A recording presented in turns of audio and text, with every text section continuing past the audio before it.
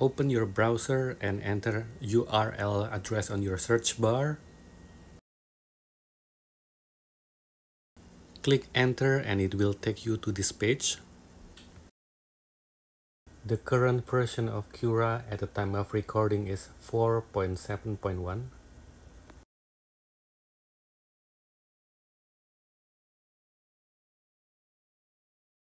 So go ahead and click find previous versions.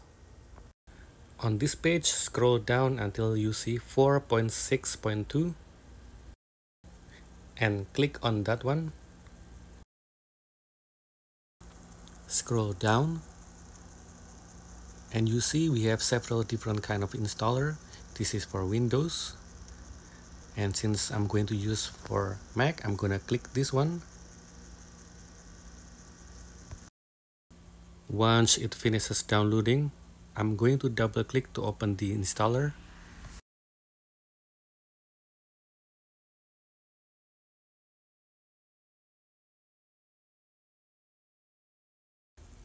Copy the app by dragging it to applications.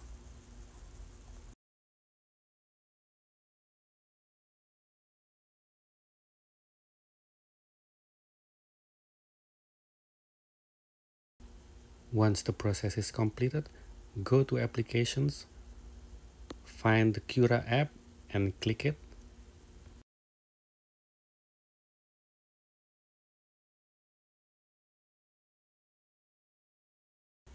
Confirm that you want to open it.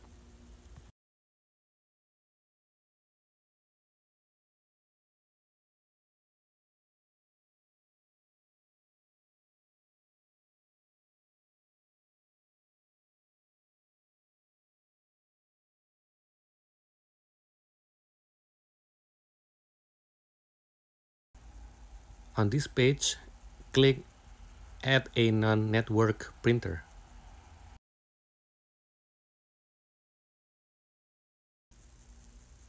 Scroll down until you see Creality 3D and click it.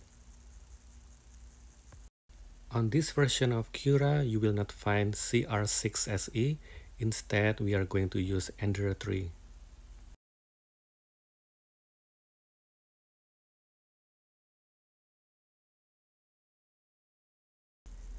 Click the Ender 3 and make sure the printer name is Creality Ender 3.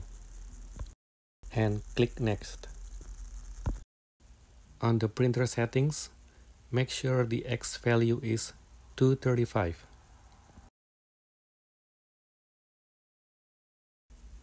If you see the X value is 220 and Y value is 220,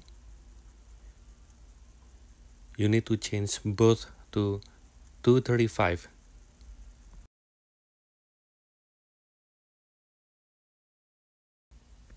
And make sure the Z value is 250. And then click Next. On this page, you can create an account. If not, you can click Finish. You'll see this screen every time you open the app. And because we are using the old version of Cura, it will prompt you to click Download.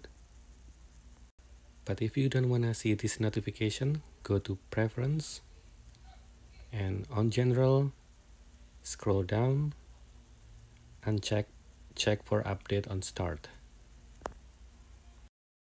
We are covering basic setup. It's a good idea to change basic settings. Change the currency to your local currency. Go to Printers. Rename your local printers. Click Rename. Change the name to CR-6 SE.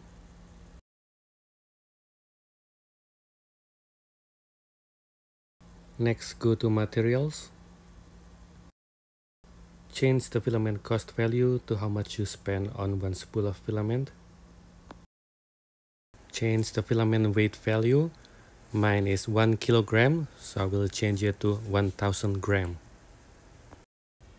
Changing these values will give you an idea how much it costs approximately to print an object.